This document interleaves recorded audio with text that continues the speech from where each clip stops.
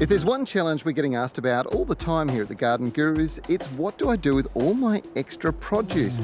My friend Sophie Budd is a talented chef who's worked with Rick Stein and Jamie Oliver, and she's offered to share her favourite preserve recipes.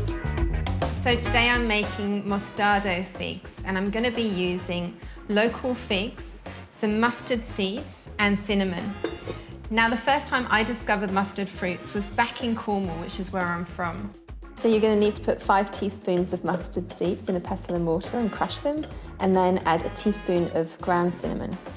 So I've already crushed up the mustard seeds and added the cinnamon. In the pot, I've put water, sugar, and I'm going to finish off with some white balsamic vinegar. I'm also going to pop in a stick of cinnamon, and I'm going to pop it on to a gentle simmer. So I love fig season.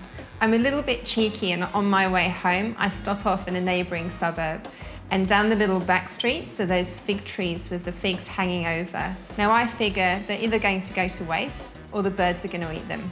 Sprinkle in the mustard mix to the syrup, then add the figs and let it gently bubble for 2 to 3 minutes. Okay, now remove the pot from the heat. Put the fruit into the jar and pour the liquid all the way up to the top. Put the lid on and twist it really tight. So store in a cool, dark place and leave it for at least a month before you eat it.